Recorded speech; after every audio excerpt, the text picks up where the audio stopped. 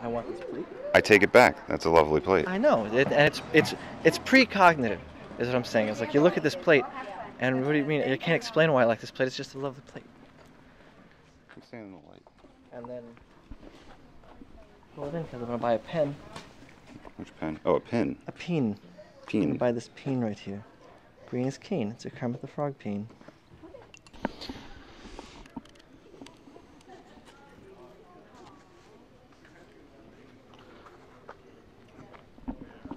Alex on a roll.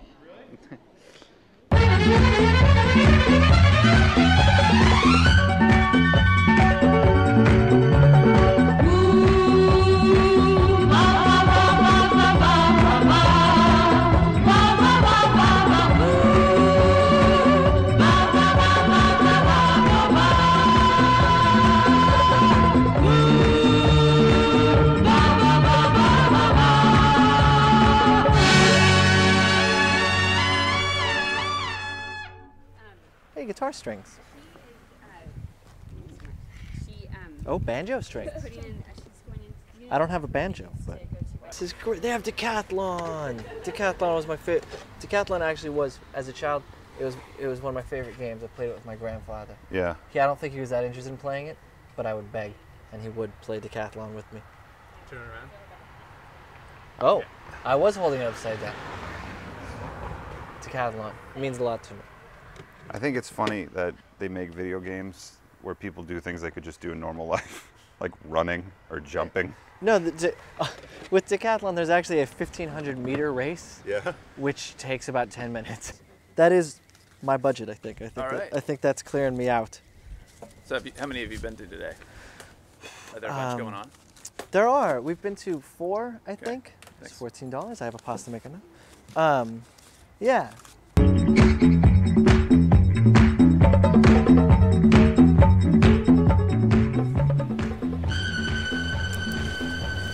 What size are these shoes? Were you? What size are you? 11.5. These are 13s. Uh-huh. You got to get some thick socks.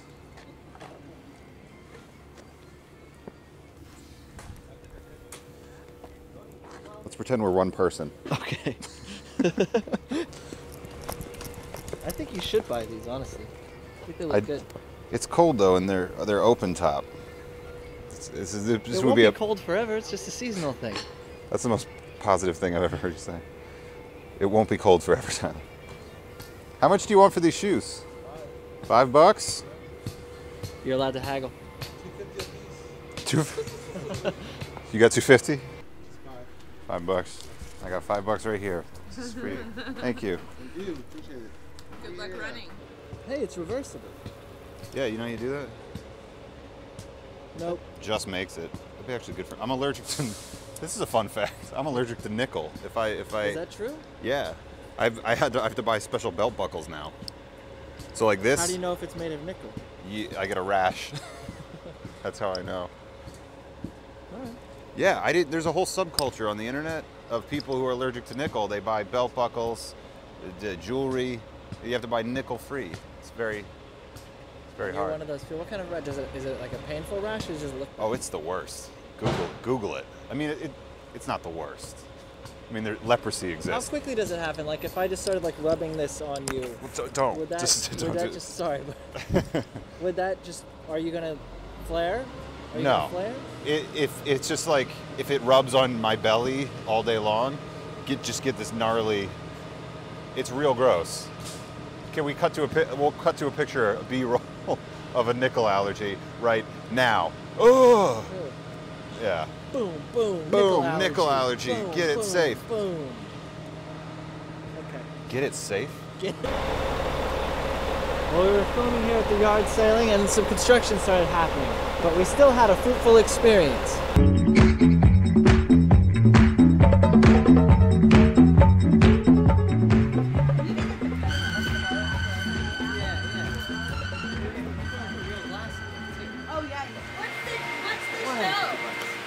Yard sailors?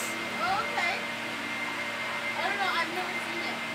This is my sale. I've been doing yard sales for 30 years. Wow. Wow. And that's why they call me the Queen of the Sack. And I like to do everything very organized, clean.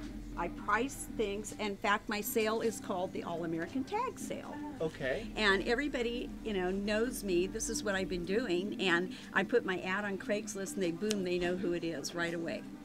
And I have a lot of odd items. I want to show you this.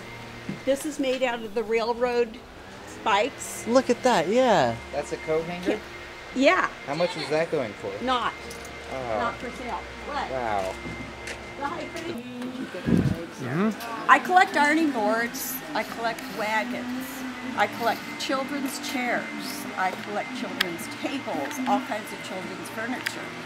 I have a lot of stuff that I'm not willing to part with it yet. Too much stuff, but a friend of mine says simplify, less is more. I think more is more. I agree. And did I tell you I met my ex-husband at a garage sale? Yes, She met you her do. ex-husband. Yes. We got to hear that story. I met my ex-husband at a garage sale in East Sacramento at 39th and M, and he followed me around all day at the next garage sale. It was unbelievable. I go, what are you following me for? He goes, I kind of like you. Oh my God, he had 2 kids. And so he kept every sale, every weekend, he'd follow me around. Finally, he said, do you think you would go out with me? And his friend tried to talk me out of going out with him. Oh, he's a gambler, he's an alcoholic. And I said, well, I always did like a challenge.